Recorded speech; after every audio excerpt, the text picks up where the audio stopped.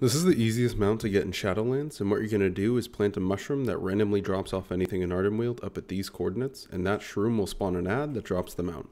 The mushroom only lasts 20 minutes once you get it, so you should head up soon after. Honestly though, there's always a group running, so if you just search for Homingos or Arboreal in your group finder, you can just join them. If you're planting the shroom yourself, you need to put it in this patch of soil and Homingos will spawn. You should bring some friends though, because he's pretty thick as it is, and you have all this trash to clear as well. If you joined another group, you just kill him and boom, there you go. If this video was helpful, please subscribe and hit that bell. I'll be uploading videos daily for quick mount guides, easy mythic walkthroughs, as well as raids when they release. Thanks a bunch.